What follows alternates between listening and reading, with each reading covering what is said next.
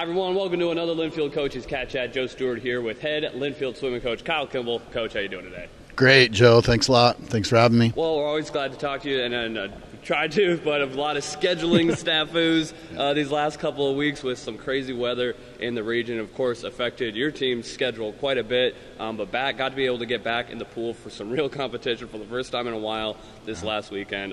Had to imagine that felt good for everybody just to be racing again, but a couple of wins against George Fox and PLU, both on the road. What were the big takeaways there, and what were the vibes after actually getting to get some competition in for the first time in over a month? Yeah, it's definitely good to be back racing. I told our team, like, these next couple weeks are pretty much the most important of our whole season. We've done a lot of training. We haven't raced in a month and a half, so it was good. It's always hard to come off of we haven't been taking a break by any means. We've been doing a lot of training, but to get on the bus and go up to Tacoma, race at night, come back, and then go, up to George Fox the next morning, it's challenging for them, but it's good because not only are we getting on the blocks and competing against another team, we're kind of getting the mindset of that's what we have to do at conference too, with the preliminaries and then the finals every day. Coming back that next morning, you got to be ready. So it's good practice. This is kind of the culmination of our training portion of the season, and it was great to get back and race, and good to get some wins. I think all the teams are pretty bunched up in the conference, so all the meets, I think throughout the conference have been pretty tight. So it's good fun. Good test for obviously the big stage in Tacoma in a few weeks for conference championships. Yeah. But of course, back at the end of winter break, going into January, you guys had your big annual training trip this year, going down to Las Cruces, New Mexico. Tell us about that, and what does that do for the team just as far as bonding and both the physical training? Yeah, I think just being away from campus, being away from, their academic rigors, it's good to just be on our own and kind of, like you said, bond a little bit. I think, being in New Mexico, that was something new for me. My 10th season here, we hadn't gone to New Mexico yet. The host, New Mexico State, was absolutely incredible. Facilities were really great. Swimming outside, getting a little sun. It wasn't hot by any means. We've gone to Hawaii before. We've gone to San Diego, so we've had a little bit warmer weather in the past on these winter training trips. But just the training, the mindset, the bonding of the team, it's really key. I call it a springboard for the rest of the season. People start to feel like, hey, we're fit, we're strong. And then we get to have some fun too. We did a couple hikes. We went out to White Sands National Monument. Just to do things as a team, I think brings us all together. Swimming it's an individual sport, but we're a team, and we're all gonna support each other at the end, and so it's good to gel and to have these trips. Sure, and of course, I'm sure this year, as much as any year, you guys kind of had a target on your back this season. Of course, the women's team coming off the conference championship last year, and the men finishing top 3. The expectations were high. Other teams know that it's going to be a tough race coming in every time. What have you guys been doing to kind of both meet and manage just those expectations throughout the year? Yeah, definitely a good thing to have good expectations and expect ourselves to do well. We've had a lot of people step up. We've had some challenges this season. We've had some injuries. We've had definitely sickness, and I know every team and every sport has that. But we've had to manage some challenges along with the target on our back a little bit, and I think that.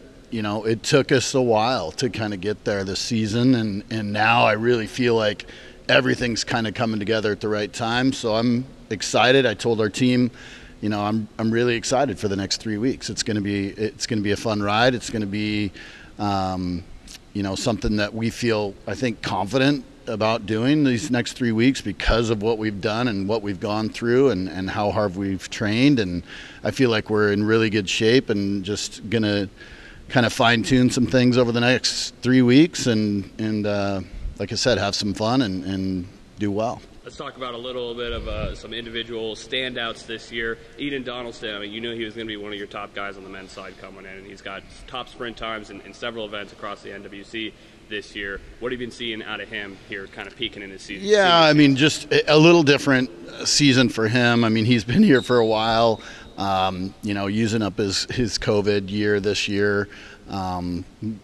which well-deserved, as everybody who went through the COVID time period, as he walks in here right now. But, I think it's just been a good thing for him to just kind of have a little bit of weight of being a team leader off his back. He's just, we don't have our COVID people or our COVID fifth year people be captains. And so I think he's got to focus a little bit on himself. Obviously a team leader, obviously leads, by example off the blocks on a daily basis. But it's been fun to see him just be able to be here because he really wants to be here and meet his challenges that he has for himself. So it's been a fun ride, and I think all of our guys get to look up to him, and he's one of the grandfathers of the team. So he's been a great influence on the rest of the team for sure.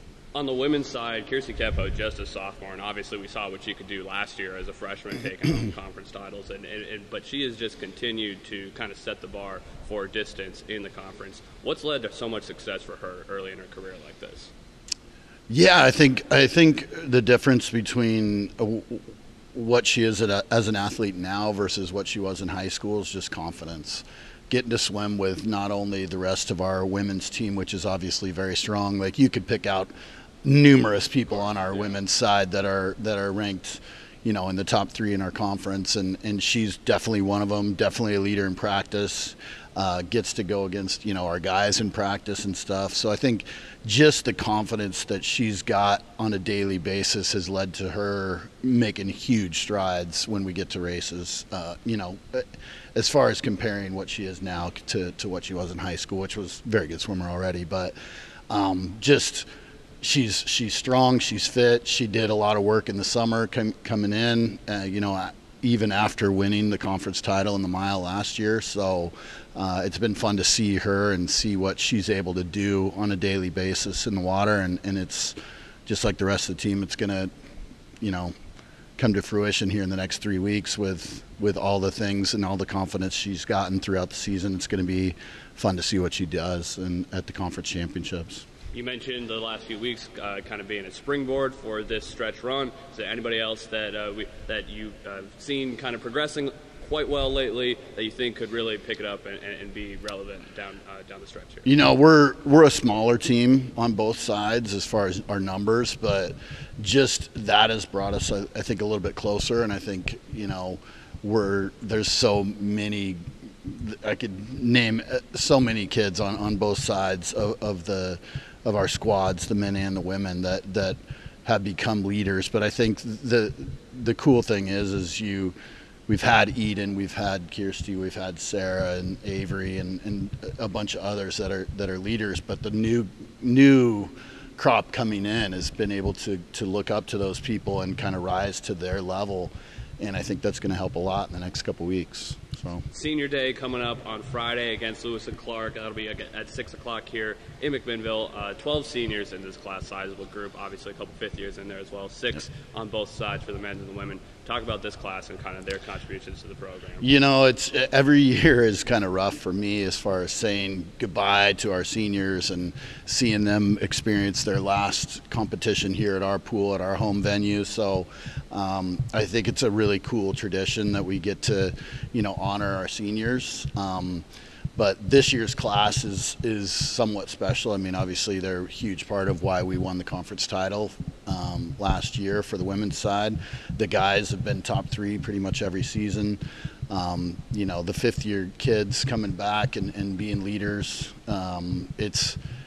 They have all gone through just the weirdest time of what, at least their little lives, right? Right. So this COVID period, it was really, really strange. The freshmen that, the seniors right now, when they were freshmen, they came in and we only were able to have 6 people in the water at one time. And that was like joyful to even have that many. We were closed down for a long time, and they were wearing masks and in their rooms by themselves, and so they just have gone through so much. And this class in particular has stood out to me as the people that have persevered and kept going and rose to the challenges, and obviously been really successful at the same time. So it's going to be hard to say goodbye to them for sure. Certainly an impressive run over the years for this group. Wildcats will be wrapping up the season this Friday night at home against Lewis and Clark. 6 o'clock the start time there. Final time to catch the Wildcats here at home for the season, and just a few weeks away from conference championships. But again,